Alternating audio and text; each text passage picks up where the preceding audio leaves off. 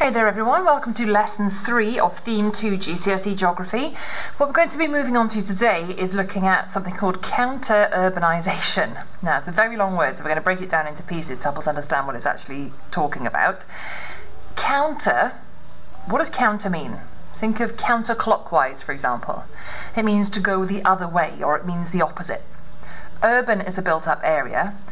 Urbanisation is the growth of a built-up area, because people and businesses are moving in, so the urban area starts expanding.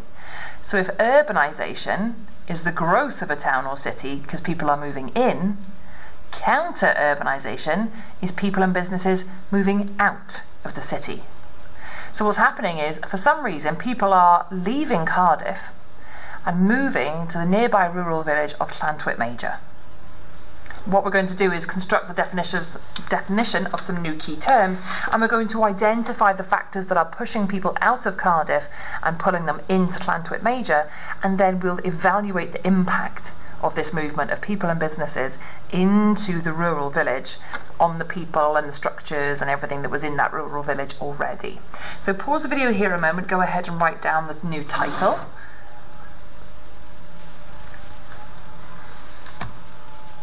Okay, so first of all, what even is the meaning of counter-urbanisation? So I just talked about it briefly there. Here's a little illustration to help you get your head around it. So what's happening is, so far we've always talked about the CBD as being full of high-end, high-paid jobs, pubs, bars, clubs, restaurants. There's lots of great things about living in the CBD. We've also talked about, though, the fact that the CBD can be very overcrowded, noisy, congested. There can be antisocial behaviour. So there's downsides to the CBD too. And if you're running a business in the CBD, your office rent and your land rent is probably very, very high. So what's starting to happen, super high-tech animation, I know, is people and businesses are leaving the CBD, they're leaving the town, the urban area, and they're moving to the urban-rural fringe, or into the rural area that surrounds the city. This is what counter-urbanisation is, okay? So put down counter-urbanisation dash the process of people and businesses moving away from urban areas to smaller settlements in rural areas. Pause the video here a minute and do that, please. Okay, so first of all, let's look at the push factors of the city. Why are people leaving the city? So, the case study we're going to use is people leaving Cardiff and going to Llantwit Major. Now, Llantwit Major is a medium-sized rural village that's just 22 miles southwest of Cardiff, so it is within Cardiff's commuter belt. That means that if you wanted to live in Llantwit Major but still keep your high-powered job in Cardiff, high-paid professional job in Cardiff, you could absolutely do that. It would be about a 40-minute commute back and forth between home and work. So we're just outside Cardiff. So people are leaving Cardiff because of the urban nightmare, in inverted commas. So factors that make people want to leave an area, we call those push factors. It's pushing people out of the city. So put a subheading, push factors from the city, and then make a little bullet point list of these things as we go through them. So first off, because the CBD, the urban area, is so crowded, what housing there is tends to be very, very expensive. You've either got high-end, really expensive apartments. If there is some proper housing, it might be terraced, then it's probably very, very expensive. We're talking about the right in the middle, the CBD. So in London's case, some of those one-bedroom apartments, you'd be paying over $250,000. In Swansea's case, some of the top floor apartments, possibly Salubrious Passage, for example, so out the back of Coggers Lane, there just off Wine Street, you'd probably pay for the top floor one-bed apartment there easily £150,000 to £170,000. £170,000 in Lacquer would buy you a 3-bed semi-detached home. So you're not getting much space and much house for your money in the CBD. It's a very, very expensive zone to live in. Furthermore, because this is where most of the high-paid jobs are, and most of the opportunities, and the nightlife, and the social life, you get a lot of traffic congestion. So that's going to mean air pollution, which adds to people's respiratory issues and lowers their quality of life, and it's also going to mean noise pollution, which will also lower quality of life.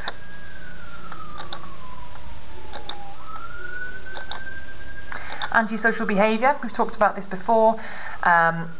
There's a lot of theft in the CBD, there's a lot of drunk and antisocial behaviour late at night in the CBD, so this could certainly be a push factor as it would lower your quality of life. And finally, this is quite a controversial one, is social changes. So over the years, immigration has been increasing into the large cities around Britain, Swansea included, and this is a positive thing in many, many ways. So think of all our different takeaway foods we have now, different musical cultures, different traditions and religions, and we all share this rich culture now. But on the flip side of that, it can sometimes create friction within city communities. That you hear it all the time, there's this stigma of immigrants coming in taking our jobs, immigrants this, immigrants that. 9 times out of 10 it's not the case, but it's portrayed that way in the media, people talk about it that way on social media, and so you get this stigma attached to immigration and social demographic changes, and that can cause a lot of friction in city areas and lead to areas of ethnic minorities becoming quite deprived, and there being a lot of gang crime and gang culture there, and that then feeds back into the crime rate issue that we just talked about. So people are leaving because the houses are too expensive, there's lots of traffic congestion which causes air pollution and noise pollution, the crime rate is high, and there's a lot of racial tension due to social changes. And this creates something called the urban nightmare. People don't want to live in the city anymore. The shine has sort of worn off from when they probably first moved there as a bright-eyed and bushy-tailed young graduate fresh out of university or fresh out of college, taking advantage of the high-paid jobs in the CBD and the kind of happy hour and the nightlife and all the social things that it had to offer. That started to wear off a little bit. People don't want to be there anymore. So instead, they're leaving cities like Cardiff and they're going to nearby rural villages. So in the case of the example we are looking at, it would be into Llantwit Major, just 22 miles to the southwest. Put a subheading, who is moving to the rural areas and why? So the factors that are pulling people into the countryside, we call those pull factors. So the people that tend to be leaving, you'll hear a lot of people that argue that the class system doesn't exist anymore. And to some extent, the boundaries between the classes have been broken down. But if you were going to attach a label to the people that are moving from the city to the countryside, it's your middle class families. Either your young professional couples looking to start a family, your young professional moderate to high income couples that are starting a family wanting to leave the city. You've also got second homeowners, and this creates a lot of tension in the rural area because if you buy a holiday home, you're only going to be in it for a few weeks of the year. It's either then empty the rest of the year or you let it out to tourists. And that creates a lot of friction with rural homeowners and people that already lived in that countryside village. And you have retired couples. The reasons are fairly obvious. It's going to be nice and peaceful, nice and quiet, nice and safe. So bullet point, those are the groups of people, that's the demographic that are moving to Llantwit Major, and these are the reasons why.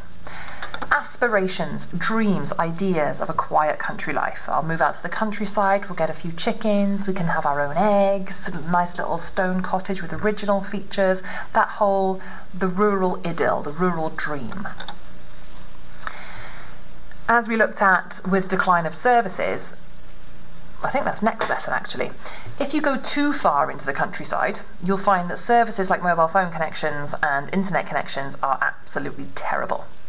But they are improving in rural areas, and that improved phone and internet access means that businesses can be run from home in the countryside now, that teenagers and families don't feel so isolated because they've got better mobile phone signal and better Wi-Fi, better internet signal. So those services and connections and communication networks are improving, so you feel less isolated if you move out there. You've also got the fact that in Llantwit Major's case, it's a really easy commute into Cardiff. Like I was saying, you can hop straight on the M4 or straight down the A48. You can get to jobs in the city centre of Cardiff. So you can keep your high-paid, high-powered job, but have the nice country, quiet lifestyle. You can have the best of both worlds due to easy commuting road networks. You've also got this other services as well as telephone and internet signal are also improving in rural areas. So you tend to have maybe a little skate park popping up, a leisure centre, GP surgeries, things like that, that make life in the countryside far more easy. And finally, it's a nice place to live. In Llantwit Major's case, you've got the Glamorgan Heritage Coast right on your doorstep, and the homes that you're living in and surrounded by are traditional stone cottages, it's farmland, it's animals, it's peace and quiet. It's that attractive village townscape and local countryside environment. So you can summarise these a little bit if you wish, but where you've just bullet pointed who is moving to the countryside, also bullet point the pull factors, the reasons why they are moving to the countryside.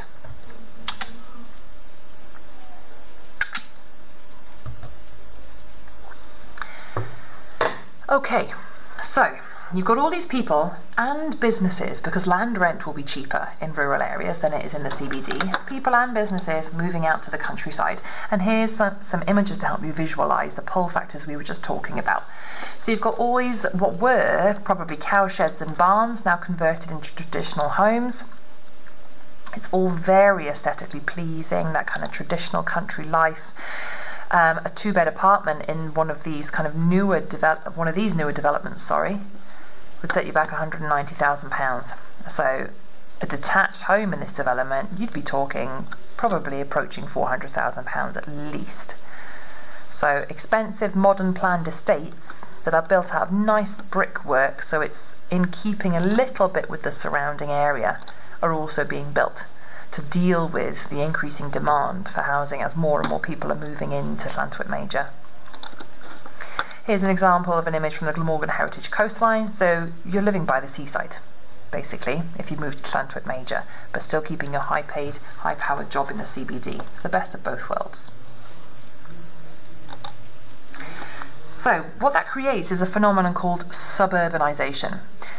Urbanisation is the growth of a town or city.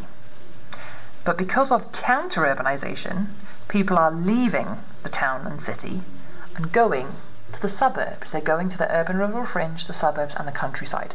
And that causes those rural areas to grow. So urbanisation is the growth of an urban area.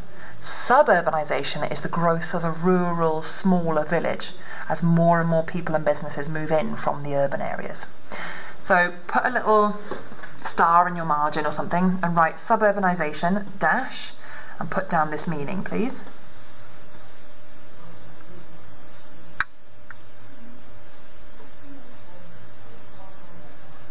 Now, of course, as you can imagine, as more and more people and more businesses move into Llantwit Major, move into a nice little stone-built villagey kind of area, it's going to lose the whole feel that people are moving there for in the first place.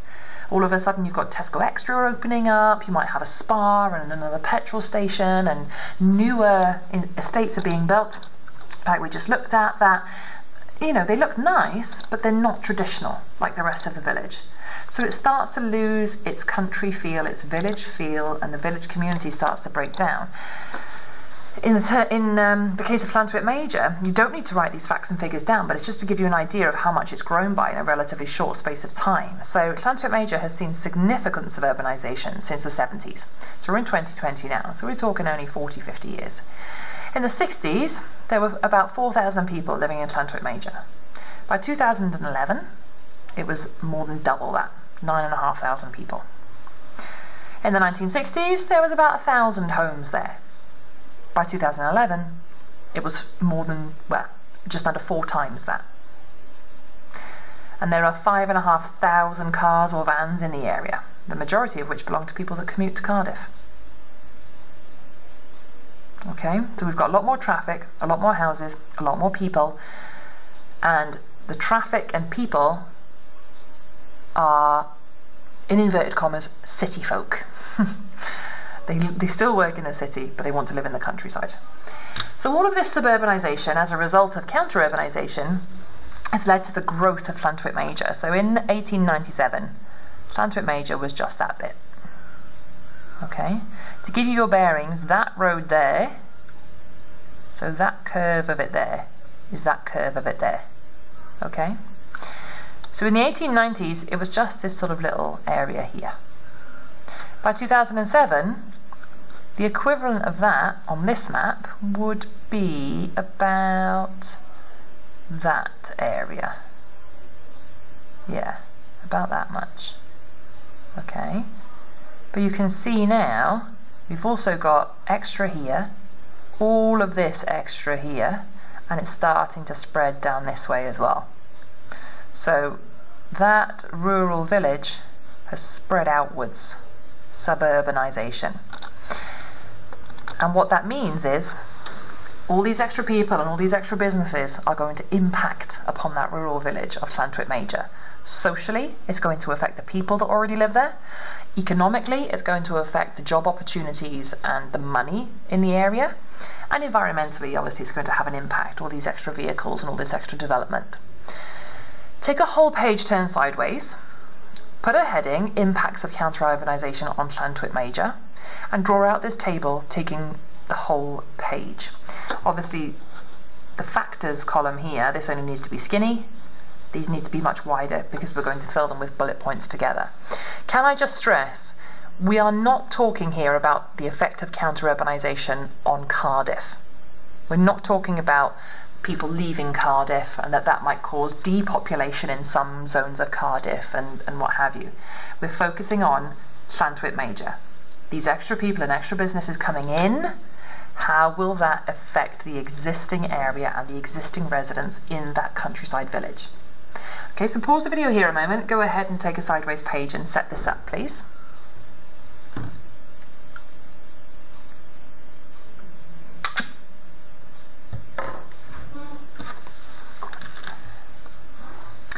Okay, so to save you having to print off too many resources, I'm just sort of going to walk you through it on the slides rather than give you sheets to print out and highlight and summarise.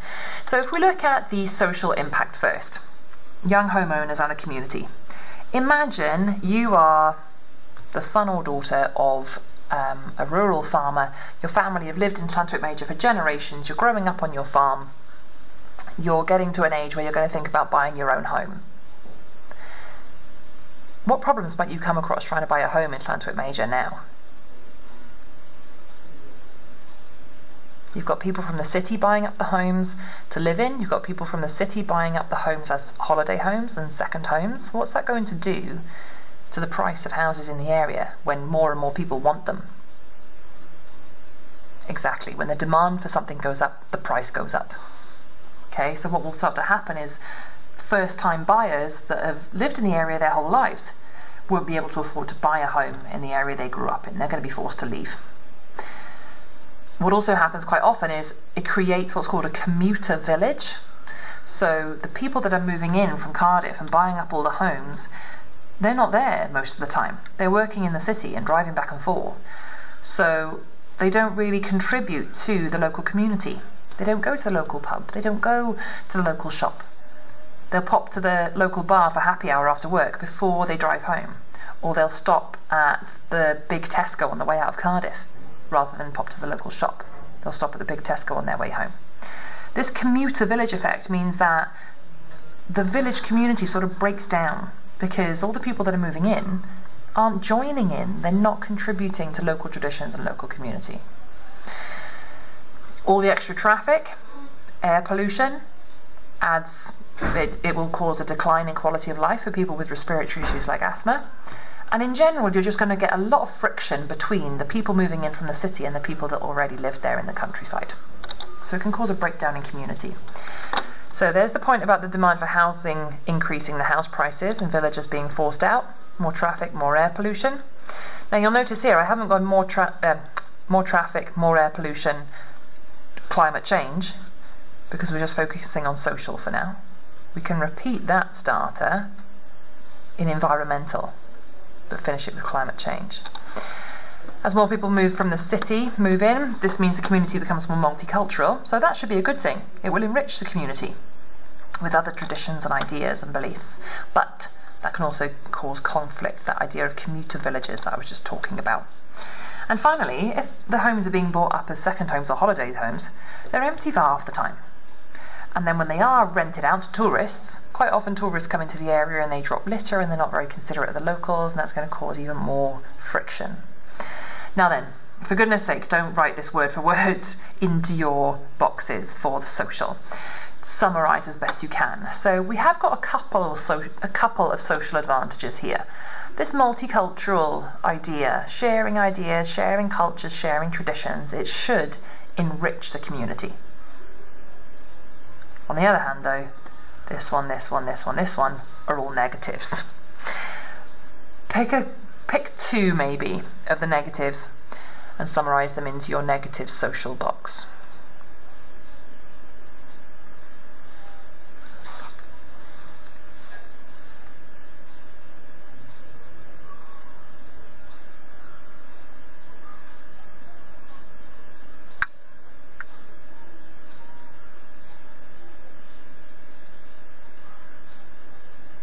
Okay, so let's move on to look at, I think it's economic next. Yeah, businesses and jobs.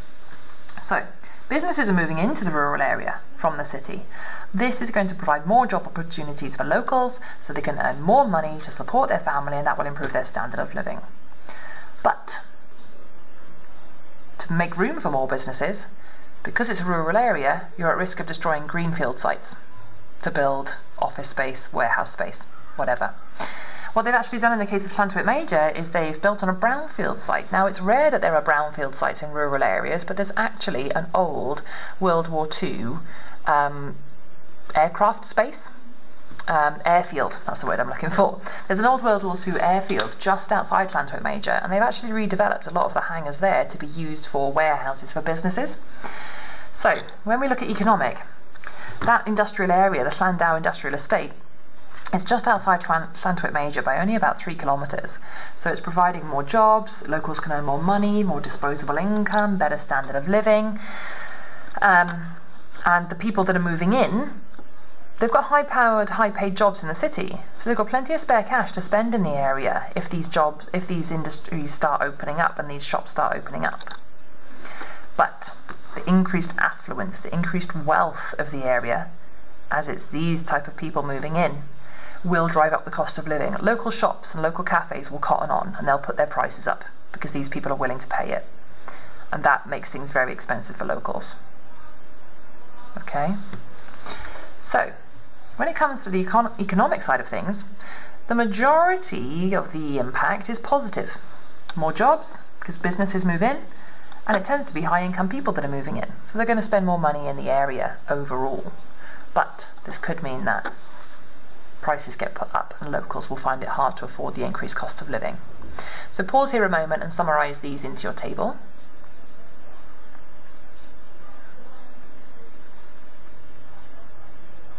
Okay, so just to help you visualise what I'm talking about with Llandow Industrial Estate, here is the old telecommunications station that used to coordinate the sort of flights and planes taking off and landing. The traffic control tower, that's the word I was looking for. And it's now the Industrial Estate Trading Office. It's the main site office. Okay? There was a Ford dealership selling cars. Provides jobs, makes money for the local economy. The old aircraft hangars had been turned into, the place for homes is an old furniture store. So again, creates jobs, people spend more money in the area. And luckily, from an environmental point of view, because they'd recycled the airfield, they didn't destroy more habitats. They used a brownfield site. So that's a positive from an environmental point of view.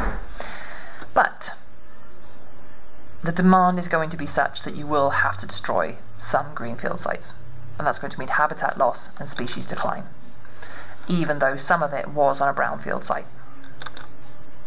And, like I referred to earlier, increasing population means more congestion, more air pollution, but in this case, because we're focusing on environmental, instead of saying increased air pollution, respiratory issues, quality of life, we're going to go increased air pollution, adding to climate change. So pause the video here a moment and go ahead and summarise those into your table as well.